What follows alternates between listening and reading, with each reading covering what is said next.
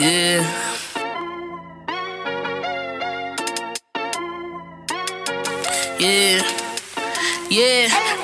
What you know about benchmark? They're speaking the facts that you wanna hear. They rep a jersey, the vision is clear. Diamonds glisten like a chandelier. You know what I'm here for, like Marshawn Lynch. At clutch time, we do not flinch. Real brothers, we do not switch. Hit home runs with the right pitch. Who run the city? What to do when they hating on you? I feel like Kobe 2010. I taking an L, all I need is a win. Business is business, you know how they go. They playing the seats, now it's time to grow. Tune in now, gotta be in the know. Showtime, bitch, my about to blow. We know.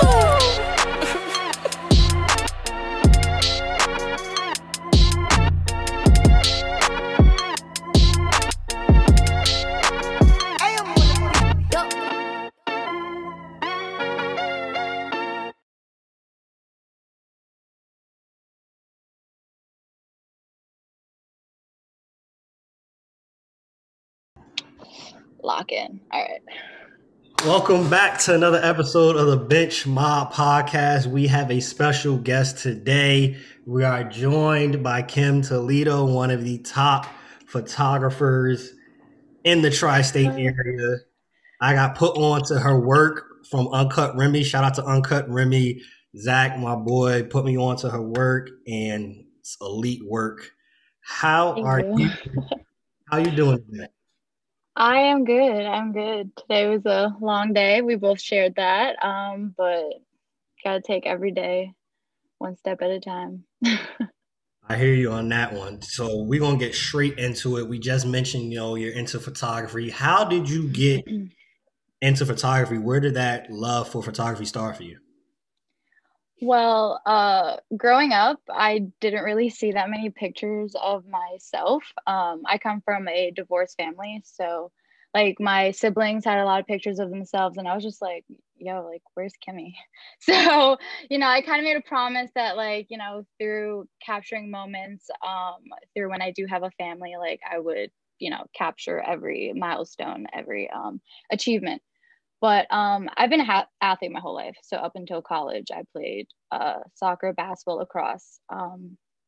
And then I decided to not pursue in sports in college. So I kind of thought that I was going to be lost. Mm-hmm. And then senior year of high school, shout out to the yearbook teacher. She was like, hey, can you go take pictures outside of the soccer team? And I was just like, wait, what? Like, I can go take action pictures? Like, what? Like, that just didn't click. And then I fell in love with it. I spent all day, like, shouldn't be telling you this, but I spent the entire rest of the school day taking pictures of, like, my friends, taking pictures of all the sports. And then I just knew it was meant to bring two things that I love, like, finding and capturing moments that people can have forever, and sports. So, yeah, sports photography is, like, I feel like meant to be.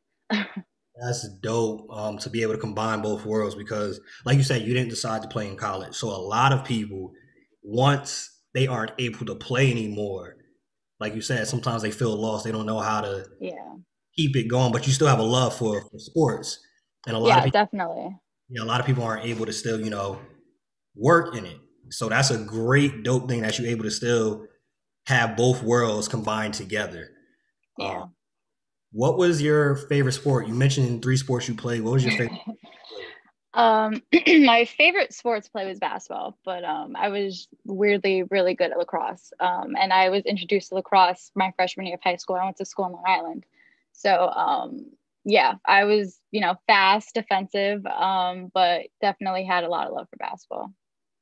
That's cool. So growing up, who did you watch? Who did you look up to or try to model their game after when it came to basketball? So I was introduced to Dwayne Wade, like, right off the bat. That's why 3, like, resonates me. I'm the last child. Like, 3 is my lucky number. Him and Kobe, like, I've just, on and off the court, everything that they stand for, like, has always just resonated with me, inspired me. But definitely D-Wade, yeah. So for you, right? So you started off, like you said, at high school as a senior. You were doing the yearbook pictures. You fell in love with it. From there, is that what you decided to study in college? Like, how did your photography progress from there on? Yeah, I actually majored in photography. So I went to LIU Post in Old Brookville. So alumni shout out. And it is one of the only schools that still had a dark room on Long Island. So we did film photography. So I went there in the mindset that I already knew I wanted to do sports photography. But what they taught me and what I took away from that was tapping into my artistry. So I became an artist at school. I learned how to take portraits. I learned lighting. I knew concepts, composition, just learning about like the history of it all, like the technicalities. I feel like that's my one up. Sometimes like I understand things a little bit better. And then the fact that I was an athlete, like I can tie like artists and sports and just like create another world, you know? That's definitely, I think that's a key word you just said, because you look at some of your photos, it is art. It's not just, I'll put it this way, it's not something that, the IG photographers can do. Like this is actual, as you said, the skill and the when you look at it in the basketball aspect, you have the fundamentals down. You know Yeah. exactly, all right, this angle and why this angle, while some other people are just like, all right, let's take a photo and they think they can be a photographer. And it's not that simple. For you though, how do you stay sharp and on your game, like when it comes to the photography? That is a great question. So I like to challenge myself, like athlete competitiveness, like that's just natural. So if I'm in a situation where I am in the same gym or with the same athlete, I try to, do a different angle or try a different concept because you can get bored. And to be honest with you, I truly believe that how you feel or where your mindset is when you're shooting, that's going to translate into what you're capturing, what you're taking, the end result. So if I'm bored and I'm just like holding on my shutter, that's not doing anybody anything, like that's not giving the athlete the art that they were expecting from me. So yeah, I definitely try to challenge myself. I definitely am way too hard on myself. So my worst enemy right here. But yeah, and also like trying to find inspiration in other people. So, like seeing something and saying, okay, maybe I could try that, or how can I incorporate my style into that? Always evolving is definitely because the whole world is evolving. Yeah, I definitely could see that. Two things I definitely wanted to ask in regards to that, like you said, so you don't want to have the boring mindset and just be sitting there and having it on the shutter. So, what do you look for in the angles and whatnot when you are taking photos of these athletes? And does it change depending on who the athlete is? Uh, I do believe it changes depending on who it is and the type of relationship I do have. If I know that this is my one workout or my one game, I know, the list or the basic shots to grab. But what I try to do is capture moments, so emotions. So I look at a lot of body language, I look at a lot of faces. Most of what I photograph, I feel like you mentioned before, like you felt like art, like gallery, like so the way my mindset is if there was no Instagram, would my photograph be up in a gallery? Would it attract an audience? Would it attract viewers? So that's how I think when I photograph, because I want to be able to have something that, that lasts. You know, somebody thinks about it 5 years from now and be like, yo, that was the buzzer beater. Or I remember where I was that day, that time, how I felt. So I want to give off always feeling. Mm. Yeah. Do you think, I don't know if there is one, but do you think one day you would want to have like a photo gallery of all your work? Because I think Oh, yeah. that would be a dope thing. Because I mean, I could be wrong, but I haven't seen many sports like art galleries where it's just sports photos and things like that. Of course, we got the museums and all the different art, but just sports, I don't think I've seen that. Yeah, it's actually pretty awesome that you said that because I in school we had to do gallery shows. So what I produced had to do with sports. So yeah, I've definitely hung my artwork up and have had people look at it. But recently, I think in like the past year or two, I'm not sure if you're familiar with Johnny Zucquerto. He actually had just like sports, just his journey gallery. And I'm sure he's gonna have another one. And it was awesome. Like I don't know if you know him, but he's like pretty good. He's pretty talented. So yeah, I'm sure there are like, here and there, little shows like pop-up shows. People do host that, but for like a gallery for a solo show, like that's such a beautiful thing. Like that's a great thing to accomplish, to be proud of. That would be dope. Send the Yeah. invite to Bench Mob when you do it. We will for sure. Yeah, totally. Mention Kobe, right? So, how do you translate Mamba mentality into your work? Huh, to accept the mistakes, like the happy mistakes. Wait, sorry, hold on, I'm about to put myself.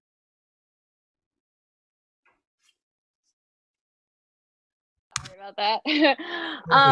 Mom. All right. Mama mentality in my work. Yeah, like to stay sharp, like consistency, and to accept the happy mistakes because, anything can happen, especially when you're shooting film, like light leaks, dust. When you're shooting digital, you might have missed the shot that you wanted. You might have thought of another shot after, but to accept like what happened then and there and how you can be better next time. Now, you photographed NBA, college, high school athlete. Which did you have the most enjoyment in doing? The most enjoyment? That is a very good question. I'll go based off of the most freedom that I've had. Recently, for COVID reasons, pre-draft was as long as possible. I had the greatest opportunity to work with Precious Achua, so having that freedom to create any art that I wanted, any videos, whatever I captured, he was definitely open to. So that was very enjoyable. But also there's nothing like shooting a game, like all the excitement with the audience, being around all the different emotions within that, because you're not just looking at the game, you're looking at everybody else watching the game, because that can entice like a lot of emotions and eye-catching aesthetics. So definitely in a game, like I haven't shot an NBA game yet, so I can't really say that, but I'm sure that's gonna definitely be top 5. But yeah, my experience with pre-draft and like high intensity like grassroots games. Yeah. So, within that, right, you play basketball, you're a fan of the sport. How difficult is it to not get drawn into the game? Especially those games where, like you said, it's high energy. They just have Oh, a big man. play. Somebody gets a dunk out, catches a body.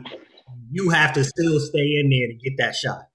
Yeah, okay. I will be completely honest. In the beginning, especially if I knew who was on the team or if I was rooting for that team, it was very hard, because I started as a 17-year-old, 18-year-old. So, I'd get heated and, say things to refs when you're not really supposed to with media. So I definitely learned with my experiences and learned that I'm a professional. I can't necessarily show people who I am rooting for, got to play both sides, got to capture just and document. I'm there to document. I can root for my teams just properly and keep my comments to myself. But no, I've definitely have gotten lost in the whole upset, like last 5 seconds of play, and then I miss it because like it was my team that lost the ball, or a bad call where like I should have been getting the emotions of the bench instead of being in that conversation. Yeah. How is it for you being a female in this business?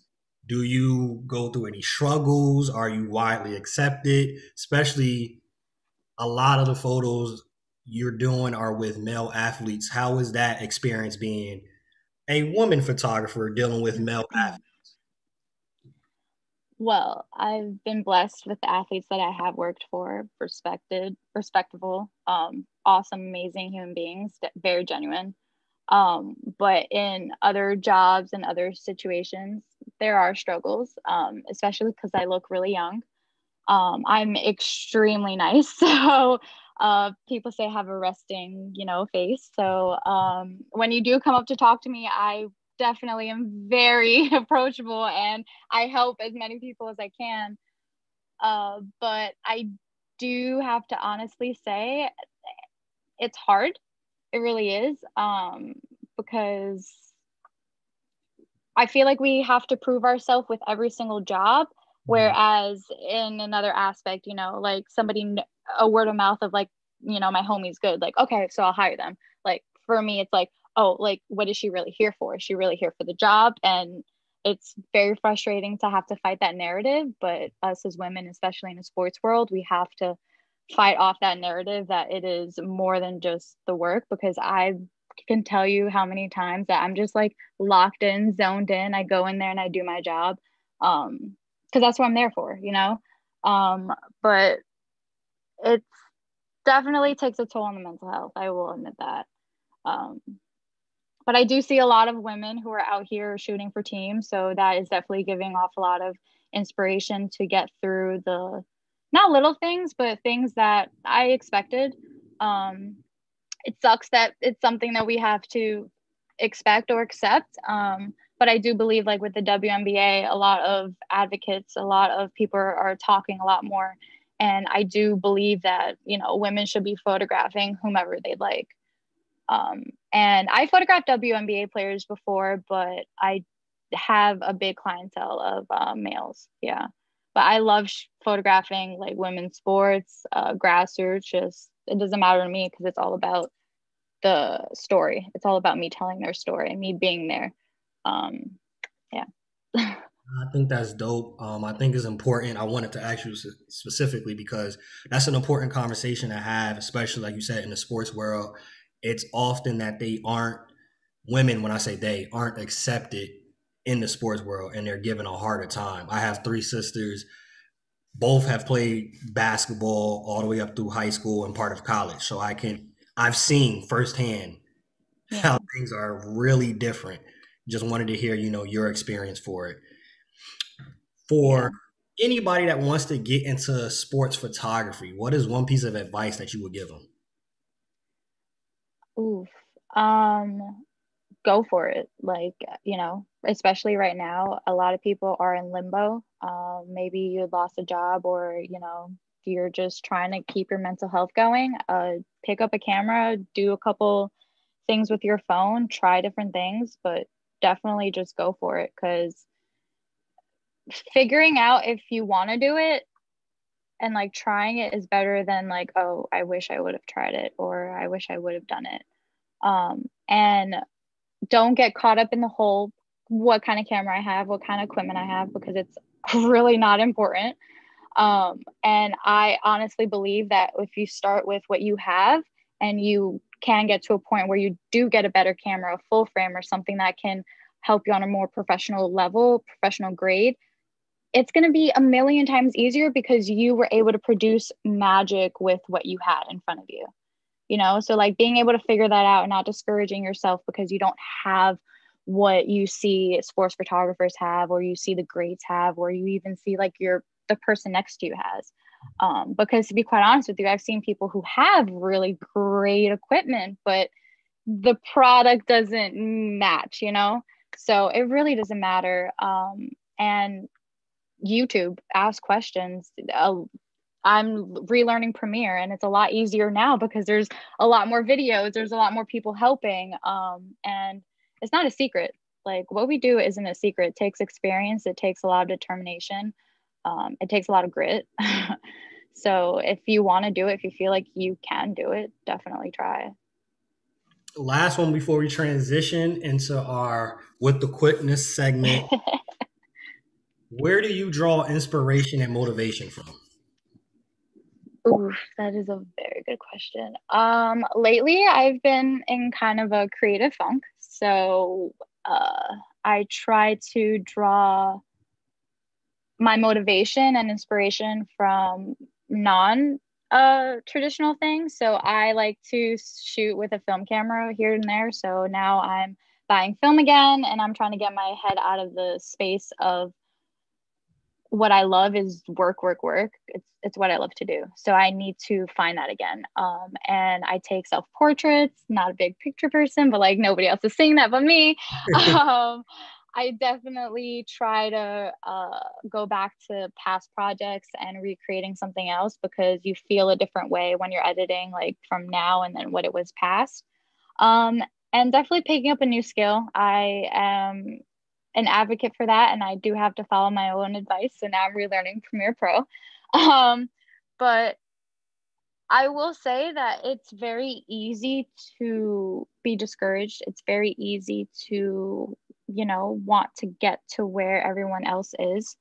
But what is the saying? Like Rome wasn't built in a day, or like it just doesn't happen overnight. And you see it all the time. Everybody shows you exactly where they are. They don't necessarily show you the mental, like the physical, the emotional journey that they had to go through. So I feel like talking to people definitely helps motivate me.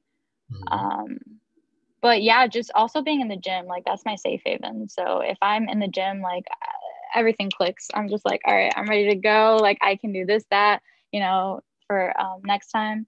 But I did want to wrap back to like women in sports because I do believe like, especially now with the, I changed my following, like I changed what I see every single day because I was definitely taking a toll on my mental health. And there are a lot of women who are, advocating and stepping and being the first of a lot. And I think that now more than ever, we all have to, share their voices, share our own voices. So like, I'm just very blessed to, have people that I can follow in their footsteps. WNBA, like broadcasters, like just new owners, just everything. Women sports photographers. You don't see many, but they are there and they are really, really good. So, just look for them and support them, support us, support everyone. And I always say like to be authentically yourself because there's no point in being somebody else. So, yeah. Definitely send those our way, so we could follow them too. But with you mentioning mental health and it's Mental Health Awareness Month, this is actually the last question before you transition because you mentioned it, and I kind of want to ask it, especially with it being the Mental Health Awareness Month, even though it should be every month. Yeah. What do you do to maintain your mental health and keep you in a good headspace? That is what I'm still honestly figuring out. I am blessed to have people in my corner who remind me that I am good, that I can do this. Um, Somebody who is really amazing in what he does, his name is Courtney. That's actually his Instagram, but Courtney, a friend of mine, he works for the Cavs.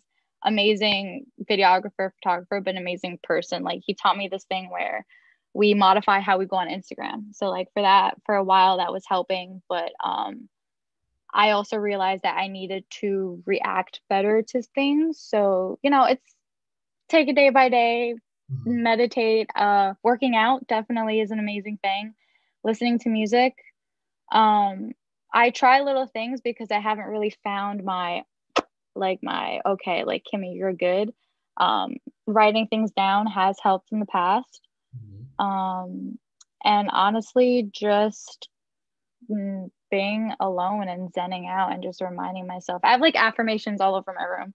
So, just like zoning out and just reading. And I read somewhere that the way you speak to yourself is the loudest voice because you are alone most of the time. So if you're not talking nice to yourself, that's all you're hearing. So no matter what the other person says, you've been already telling yourself negative things for the past 24 hours. So if you start, reading things more positive or saying more positive things to yourself, I think like positive affirmations definitely help too. Well, that's great. That's huge. And if you ever need a reminder, we will definitely remind you of how great you are. But like, it's good to have those people in your life that are not only mentors in your line of work, but are actually good Yeah. people. So we all need good people in our life to sometimes, we all need that reminder sometimes. And you said something that was so great. How you talk to yourself is so, so important. It Yeah. doesn't, you could have David Stern, God rest his soul, come to you directly and say, yeah, your photos are elite. We want you to work for the NBA. But if you've been telling yourself, that you aren't good, it's not going to matter who says it to you. Exactly. So, Exactly. And that's something that I've learned recently. And it's hard because like I can say it now, but like earlier today I was having a hard time, and I'll be completely candid. It's it's hard, but yeah, as long as you can honestly be honest with yourself, because if you're lying to yourself, that's also not a good thing. So if you're honest with yourself and you have the right people around you, then it's there's hope. It's good. like you said, it's taking it one day at a time, Yeah, 1 hour at a time. It's 24 hours in a day, definitely. long days, things happen. You could wake up feeling great, then by noon, something happens. So taking it one day at a time, 1 hour at a time, and staying positive within yourself and having the right circle around you, something that you also said that was really good. You had to choose who exactly you were following because you need to be very Mhm. careful what you're seeing on your feed.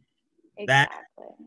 is major, and especially for those that are on Instagram so much, like a lot of Hmm. screen time, you gotta And watch. especially if it's part of your job, you want to see something that has to do or that motivates you. Because if you're sitting there and you're like, this makes me angry all the time, then it's really not for you. As much as you love that person, like you can love them or you can admire them, you can respect them. But if that's really not doing it for you, then, take a little break.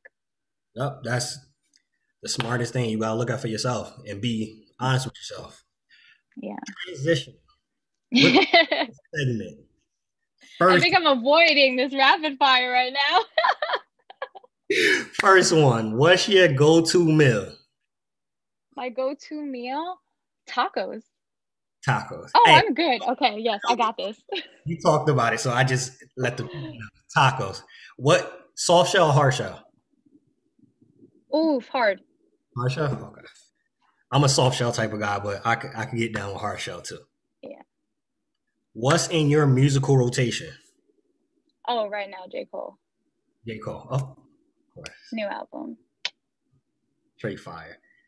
And since we just mentioned J. Cole, top five, we're just going to leave it broad. Top five musical artists for you. Your favorite five. Ooh, okay, so grew up on Eminem. So it actually, I'll send you this song that he says Holy Toledo in. The song Oh, Holy Toledo, yeah, in one of his new songs. Because it's a saying, like in Ohio or like in general, it's like trying to say, oh my God, it's Holy Toledo. So that was actually my nickname in high school. perfect. Um, but yeah, Eminem. Oh man, this is hard. Definitely love J. Cole. Oh man, like since high school. Oh, who are we going with? Okay, I have to stand by. Always loved Ed Sheeran. Like that, just his voice, beautiful. So it's three, right? Mm-hmm. Um, why is this hard for me? All right, are we about to go to Spotify rotation? Oh, I listen to a lot of Haitian music. I'm Haitian Ecuadorian, so that's definitely in my rotation. Like Jay Perry, Michael Blanc. So Compa fan? I'm sorry, Compa fan? You a fan of I Compa? can't. Oh yeah, are you kidding me? My, Every Haitian household, every Haitian party. I love it. I love it. My friend put me on when I went to William Patterson, got in the car. I'm like, yo, what is this? He was like, oh, this Compa. I said, oh, I need this in my music. Oh, awesome. So I'll send you a couple of Haitian artists to actually look at. Cool. Yeah, I love me some Compa. I legit, like, Uh, my whole block growing up, it was like little Haiti, my block. So that's awesome. That's awesome. So you already know. You know good music then. one more. I need one more. Uh, this is who I listen to the most. All right, we're about to go off of. Ooh. Oh, but come on. But we got okay. All right, I'm gonna go Bruno Mars for this one Okay. because when it's hard times, he definitely. No, wait, John Legend though. Oh, all right. You got to give me like I got to get back to you with like a top 20. Top 20? I got you. I'll email you. Hey, that's a solid list right there. I gotta know they're all on my Apple Music rotation, so that's a solid list. What is you might have it now. What is your dream ideal camera? It was what I have now. I photograph with a Sony A9 Mark II. But I I started shooting with Canon, and the fact that Canon is coming back up and matching what Sony does, I would say like that 1DX. I don't really know much about the later Canons anymore since I switched to Sony. But no, I'm solid with. I call my camera Jesus. I'm solid with Jesus. So yeah. God, who is your pick for NBA champion this year? Well, diehard Miami Heat fan, right? Her. Um, let's leave it at that because if we don't, like, I just. So you guys are I matched up. already. You guys are matched up again with Milwaukee. You beat them last year on the bench mile. We chose Miami beating Milwaukee. Do you think, with y'all being a 6th seed this year, that they're going to beat Milwaukee again, back-to-back seasons? I do believe with what we have to keep proving and the grit and the people on the team and how evolving, like no matter each game, win or lose, how evolving it gets, that we will, because we have. It's always about like heart, like in the end of the day, it's about like how much heart and how much you play and how much energy. Like they always say, ball don't lie, right? So the way you play really doesn't lie about.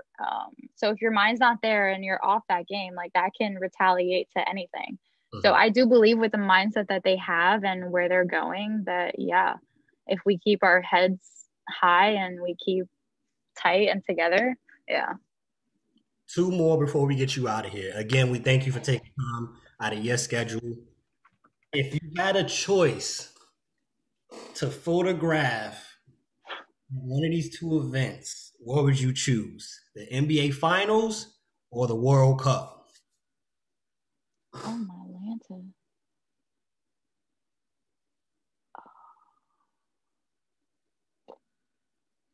That is a tough one because you can tell so many stories within both. Uh, I want to say finals for my love of the game. Mhm. Um, yeah, I'm gonna go with finals. I'm gonna go with finals. NBA Finals, all right. Yeah. Who would be your dream athlete to work with if you haven't Ugh, already? yeah. If I could photograph Dwayne Wade, and I'm sorry this may look really bad, but I just, like idol right there, like since I was a kid. I've actually done work with Zaire Wade in the past, but like I would love to work with Dwayne Wade, definitely. That's dope. Yeah, like that's like he's just so his personality is just so him. Like I don't know how else to explain, but he's like, I get it. I get it. um and if he was still here, obviously Kobe, like just everything he stood for, and just that would have been I would have died happy. That would have been good. I did actually, it was Mello. I did actually have the most amazing opportunity to photograph Mello. So he's still on top five. I would love to work with him again. But so yeah, so like some of the athletes that I do work with, like I'm big fans of them as people and then their game. So like I would love to always work with them again. And then, obviously meet and be able to tell stories of other athletes. Like, yeah.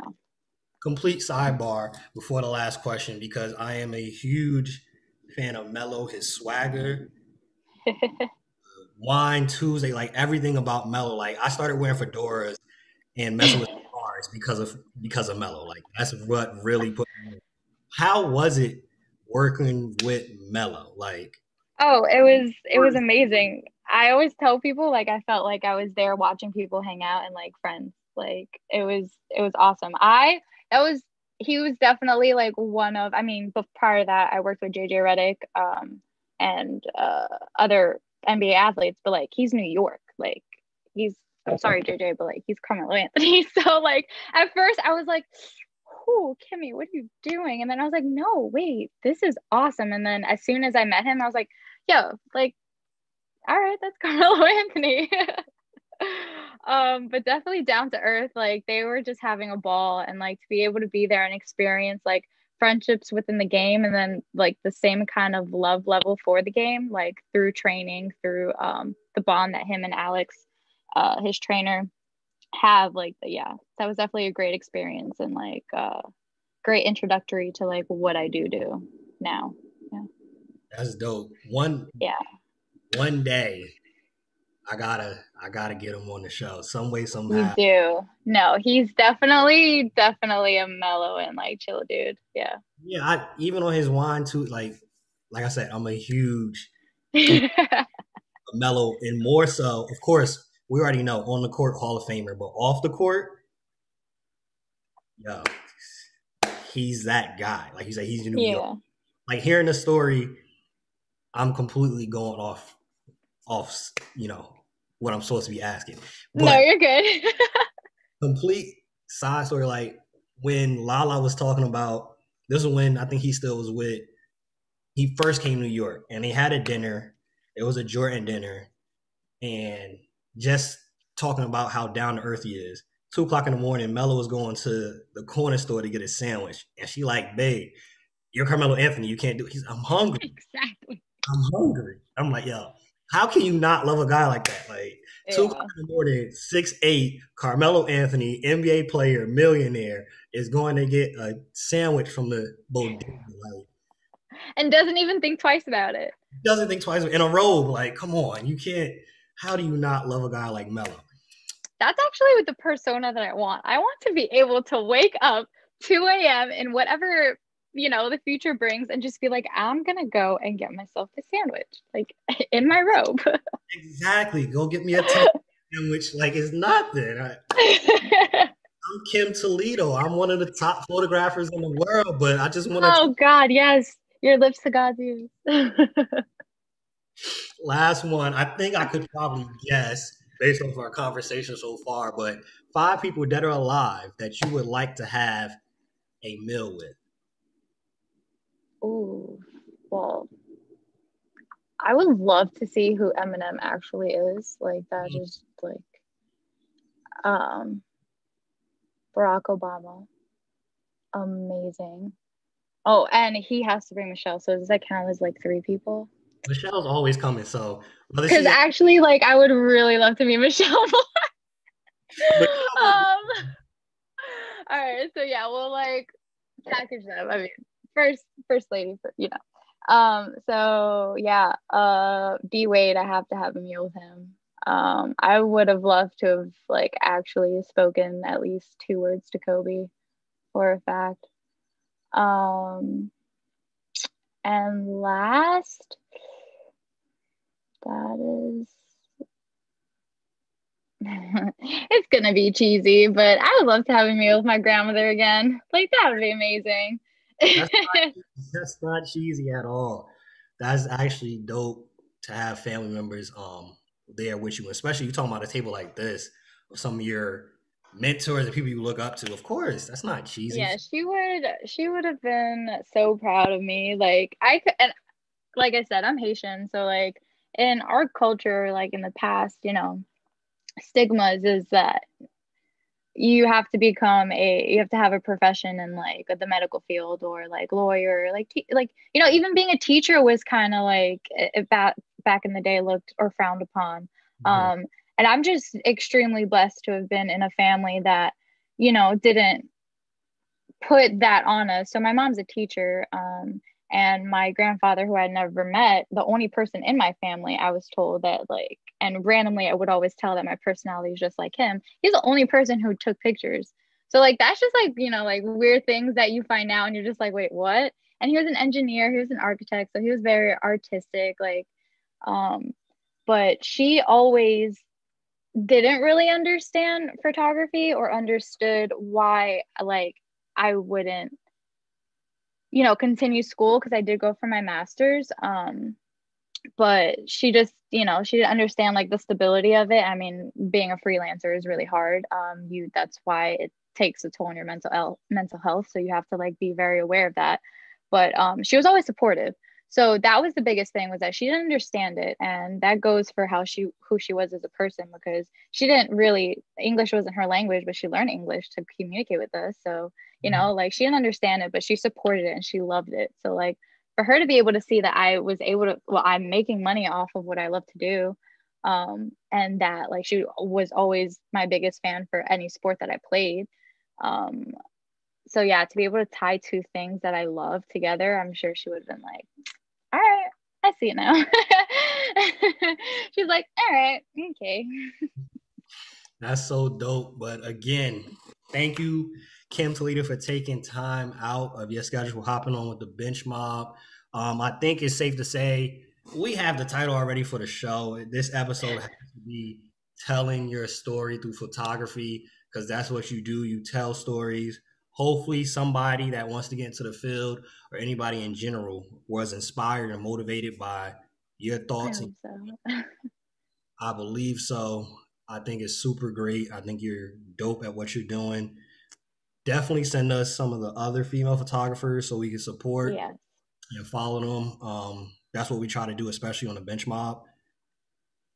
We have enough, not to say you don't support them, but we have enough of the male photographers, athletes, but we need to be able to support the females also, just like you saw in the bubble, the NBA players being supporters to the WNBA. Mm-hmm. Oh, nobody likes to talk about it, but the WNBA is actually kind of been the forefront of all the progression that's been happening before even the NBA. So the WNBA has Yeah. been doing their part. So we need to do our part too of actually supporting. But y'all know the vibes, bench mob. If you ready, you ain't got to get ready. Bench mob, we out. I love Peace. that. That's awesome. Thank